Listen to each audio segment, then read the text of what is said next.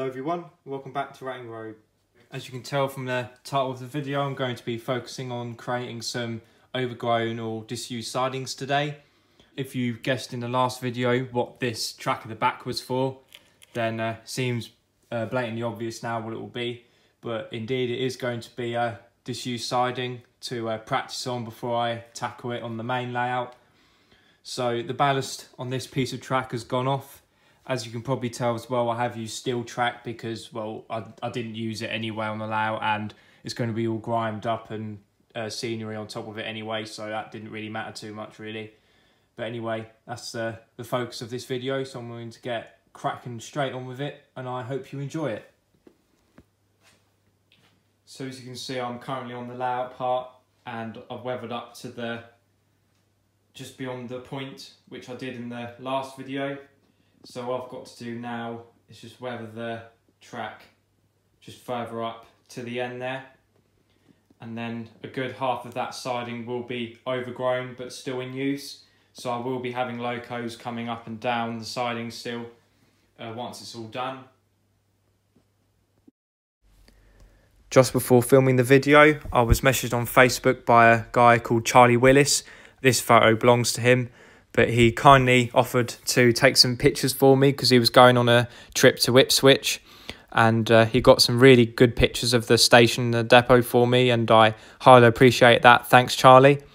But as you can see, this is the sort of effect I'm going for. The track in particular in focus is the one closest in shot. So as you can see, the grass that sort of takes over the siding itself comes up to around rail level. Then you've got some old rails in between the tracks, and like a gravel dirt path next to the track as well for the drivers to access the station and the depot buildings. There's also some points of interest that I've taken from the picture as well, but they'll be for future videos. So thanks again to Charlie for allowing me to use these pictures as reference. And then of the same location, but just a bit further up the platform, you can see how the same effect does go on for a fair distance up the siding itself.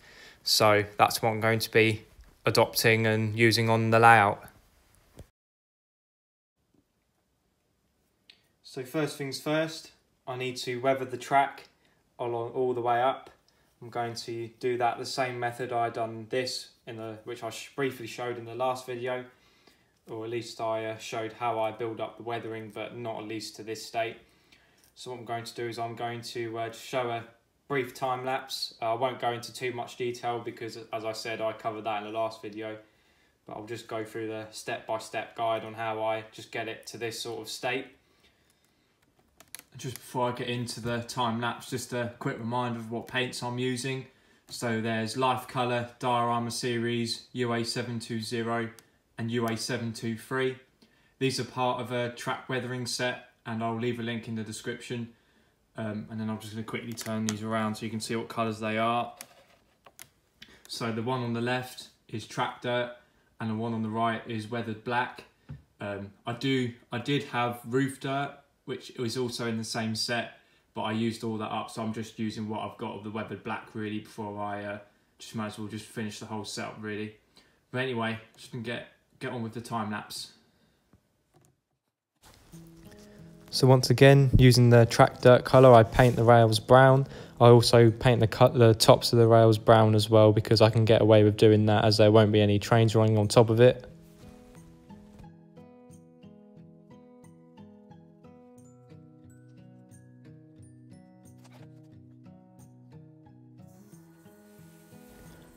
And then with the airbrush, I'll use the weathered black first of all, just to tone down the ballast to make it darker. Then I go heavier in some places and lighter in others, just to create different tones of the grey.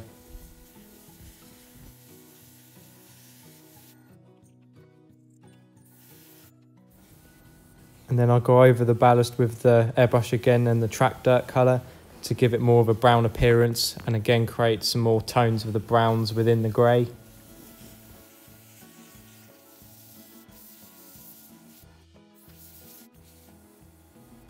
And then finally go over the whole thing again with the weathered black, just to tone it down even further, make the brown show less And what this does is create a nice combination of tones of the browns and the greys within each other. I did like the effect it came out.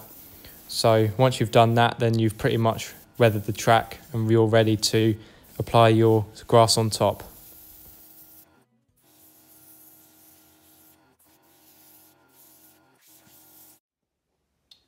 So that's now the track all weathered for the siding, and I applied a coat of varnish on top of it just to seal it in. As you can see, it's a lot heavier than that of the running line next to it. And I like how the concrete trunking looks as well. It does stand out beyond the darkness. And that's pretty much the same all the way up there. As you can probably tell on the side, it does look a bit lighter, but then once the shadow's cast on it, it goes darker. So a lot of that is the light of the room. It isn't as dark by eye, but that's all done. It's getting late now, so what I'm going to do, I'm just going to leave it a good day's worth. I'll come back in tomorrow after work, just carry on and start adding the grass on top of it. So as you can see, I've been working on it and I've been trying out different methods, techniques, colours, lengths, etc. just to find what effect will be best to use. I'm not sure how easy it is to see, but I have split the track into 4 segments. So there's one here, one here, one here, and one right at the end here. These 2 in front, they're more subtle. At the back I did go to town quite a bit, and this one's probably the heaviest I'd go on the Overgrown scale, whereas this is certainly more disused. So starting from the left, just zooming in on the individual segments. This one's the lightest of them all, so this one's certainly the least overgrown. And I had done that one just by using some Woodland Scenics 2mm fibres in light green colour. I do like how that looks. What I was thinking was maybe not covering the whole area, but maybe just putting light patchy areas rather than covering the whole thing. This one doesn't look that much different, but this one is in fact taller. I'm not sure how well it comes up on the camera, but that one was done out of a mixture of 4mm and 2mm. The 4mm I did flatten down a little bit, and that was, I think it was dark green, again by Woodland Scenics, and then it was also some light green 2mm like the other end. And then this one is this is where we get a lot more overgrown, and now the grass is starting to become above rail level. And you can also see there's an old rail within the middle of the tracks as well, on top of the grass. So that is a build-up of 2mm and 4mm, and then another layer of 2mm on top of it. So they're the same as before, just built on top of each other really. Again, they're Woodland Scenics 2mm light grey and 4mm dark grey. So then this is certainly more disused level, so now the grass is basically just coming above the track completely, and there's not really much you can see. So again, that's just another further build up, but I also used some scatter underneath. This was the first one I'd done out of all of them, so it was the first attempt, if you want to call it that. So this one is certainly the heavier overgrown state. So I don't know if you can see it well, but each layer or each segment is different. It's lighter or not as tall, and that's what I want to achieve. So the next step is to try and blend it all in better, and I'm going to use the rest of the diorama to do that. So I'm going to do another time lapse now and just blend it all, starting from here to heavier, and then just make my way across and eventually become little vegetation. Because like I said, on the main layout, it will be transitioning between no to very little vegetation, and then get to a more overgrown state like that. So I'm going to get cracking on with that now.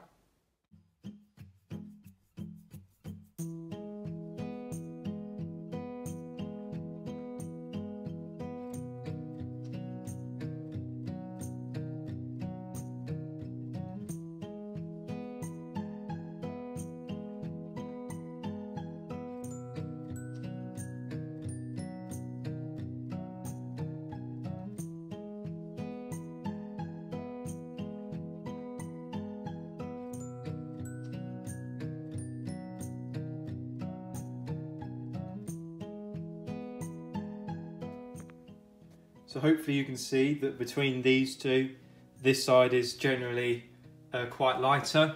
I didn't apply as much static grass this time, so I'm going to carry on and add even less, and then just carry on blending it till I get to the end there.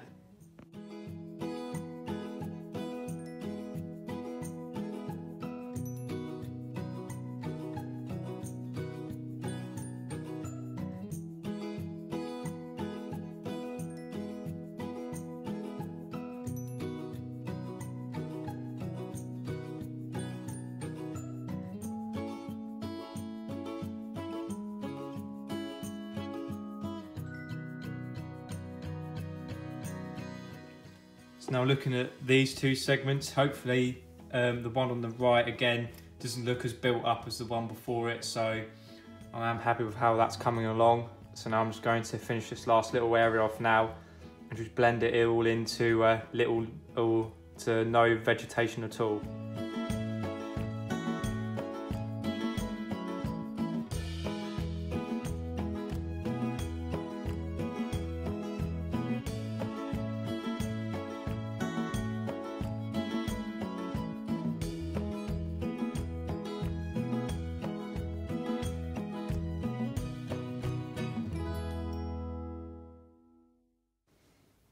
So there's the section where I didn't go as heavy, and I really do like how that turned out. Just kept it really subtle, and I've just got to now wait for the little blobs of glue that does stand out just to dry, and they'll pretty much disappear. So I applied the static grass and just really spaced out the blobs of glue to make the grass look more like little clusters rather than just a whole layer of it everywhere. And as you can also tell, I glued in an old rail in between the two running rails. What I'm inclined to do is just add some more static grass clusters just along around it. I'll probably go bigger because these fibres are all 2mm, so I may add some 4mm and 6mm in some places, and also along the rest of the running track as well, just to add a bit more interest.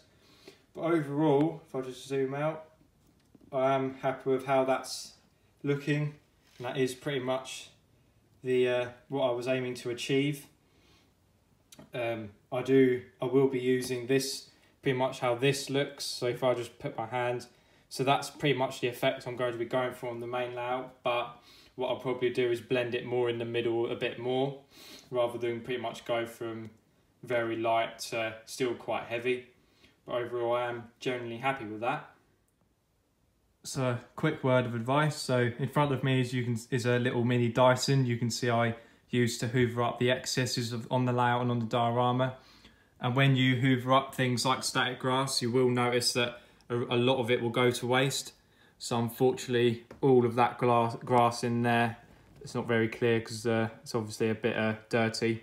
But you get an idea on how much static grass is in there and how much that could have gone to use. So what I've started doing is I've started adding this old sock on top of it. It's nothing special, just found it at the bottom of my drawer, and it's an odd sock anyway, so it will do. And as you can also tell, it catches the static grass. It also calms down the vacuum a lot as well, so it won't you won't have to worry about bringing up glued down pieces of grass or ballast or anything like that. So doing that saves a hell of a lot of static grass and other materials that would otherwise go to waste. So I'd highly recommend doing that if you don't already. So I've just finished adding in some more static grass clusters in between the tracks, mainly next to the old rail in the middle. And I use some Woodland Scenics light green and some dark green. I use some 2mm and 4mm to get different tones of green and also some different height in there. And if I now just come along to the left, you can see how then that starts to blend into more grass coverage, which I think looks good. And then you can also see where I've started to add some clump foliage and fine leaf foliage to the more heavier sides, along with some flowering foliage. So if I just slowly pan to the left, I'll talk about that brake van shortly. But as you can see, right up to the buffer stop, which I also glued in, it's now heavily overgrown, and from this angle you certainly can't see the rails, but but I'll obviously get a more aerial view later very shortly. So I'm happy with how it's looking.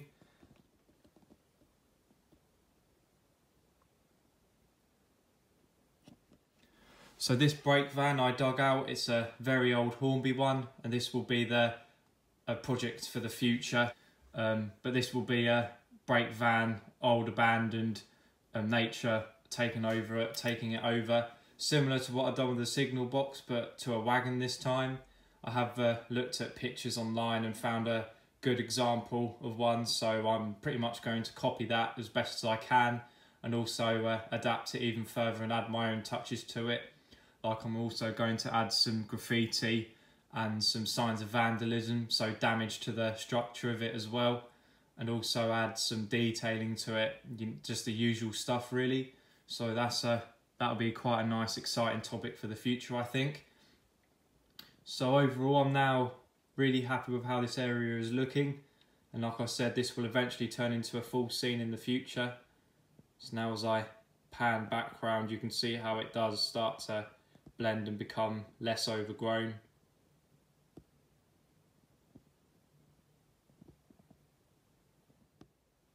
And then you can see from this angle how the amount of foliage also declines, and I thought it would be a quite cool feature because it would look like the owners of the railway are planning on maybe getting that wagon out eventually, so they will be cutting back some of the foliage, so at least they can get a shunter in there at some point to bring it out.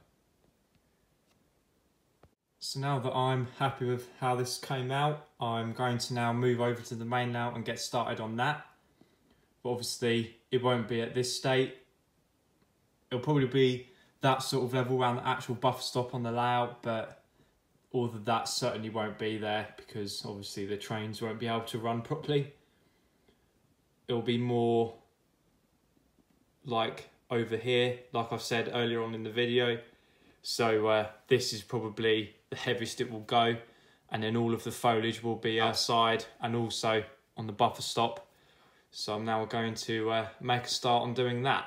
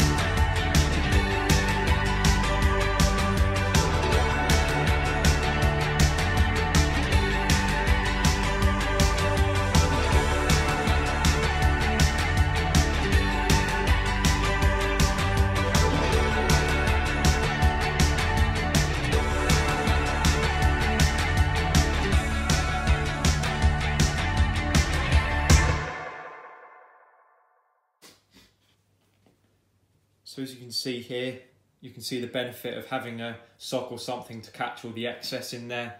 There is still a little bit just around the edges, but you know, you get that off with your finger or something. But in there, that's what I hoovered up in excess after the third round of applying the static grass. So when I done the heavier section, so you can see how beneficial it is. And the cup was more or less empty. I did completely empty the cup of what I had left. So really you can tell the difference it makes and how much materials you will save, because otherwise all that would have gone to waste. But yeah, I just thought I'd show you guys that. So I've just finished doing the siding on the layout. I just need to test it up. It's come out really nice. I am really happy with it. And as you can see, I did blend it in and make it go lighter as it more progressed that way. What I'm going to do now is just do another test run and just make sure the track's all good. And I'm just going to go over it again with the track rubber to get any bits of glue off the top, and then just run the train across. Then I can add some more detailing.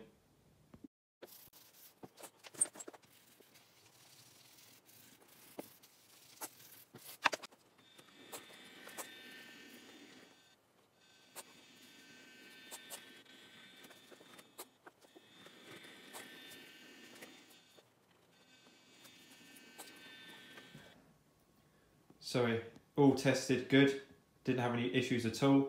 So I went ahead and added some detailing. So just going to zoom in.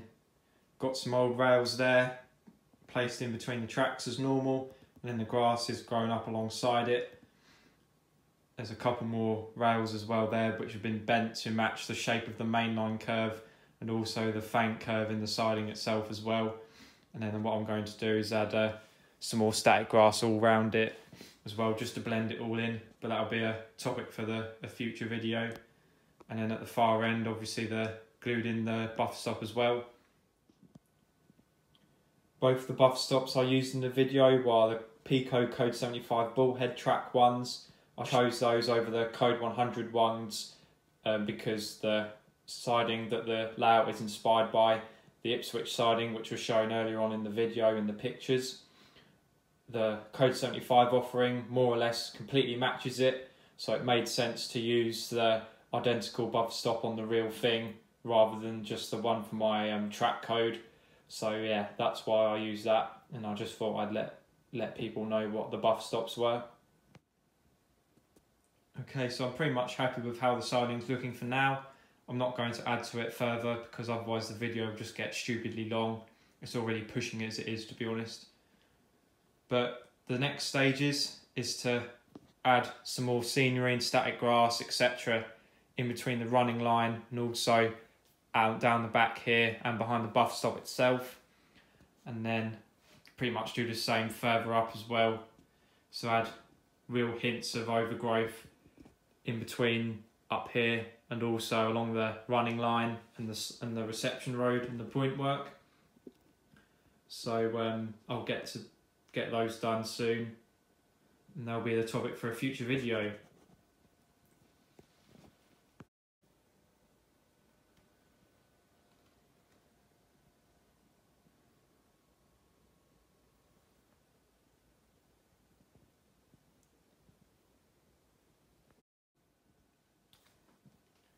So there we have it. That pretty much brings an end to the video. I've modelled two different examples of some overgrown or disused sidings. Obviously the one on the layout is more overgrown, whereas the one on the diorama is half and half.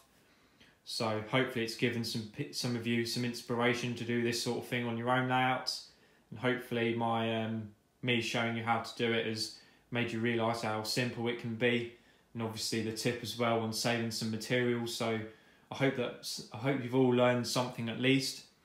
But for now, it's bye from me, and I hope you enjoyed the video, and I'll see you in the next one. Take care guys, and happy modelling.